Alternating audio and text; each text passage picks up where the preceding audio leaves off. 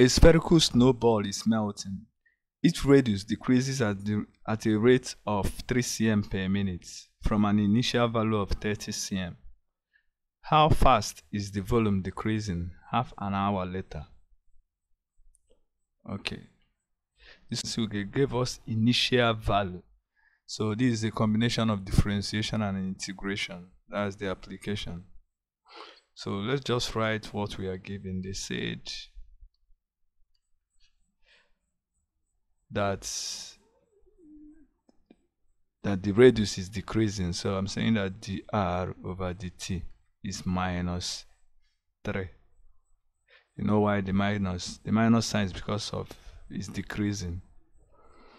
So since they gave us initial value, we need to write the radius in terms of the time. Yes, we need to get the equation of the radius.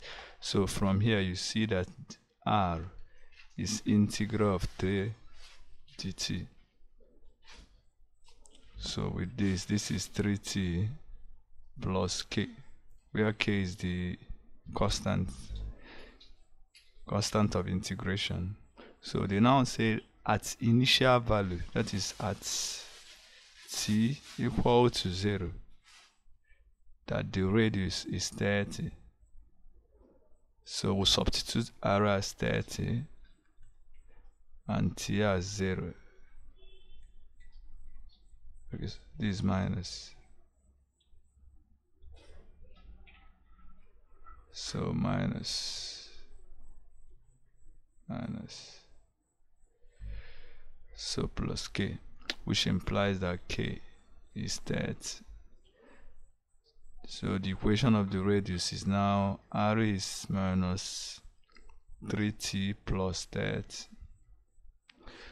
So they said the sphere is melting, that's the volume is decreasing. So we know that volume of a sphere is 4 over 3 pi r cube, and our radius is minus, maybe let's write 30 minus 3t raised to power 3. So that's the equation of the volume. So we're asked to find the rate at which the volume is decreasing. So we're asked to find dv over dt. Yeah, so let's find dv over dt. So we differentiate this. We have 4 pi 30 minus 3t raised to power 2 times minus 3. That's using chain rule of differentiation.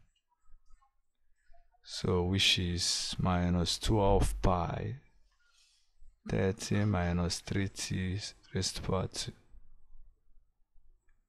We ask how fast is the volume decreasing? Half an hour. So at t equal to 30, because we are given in terms of minutes, that's half an hour is 30 minutes. So we substitute t as 30. We have therefore dv over dt is minus 12 pi 30 minus 3 times 30 all squared. So 30 minus 90 is minus 60. Minus 60 squared is 3,600. And 3,600 times 12 is, which is 43,200 pi. That's negative. So the volume, the negative sign shows that the volume is decreasing. So the volume is decreasing at the rate of 43,200 pi. So that's the answer. So this is just a combination of integration and differentiation application. Thank you.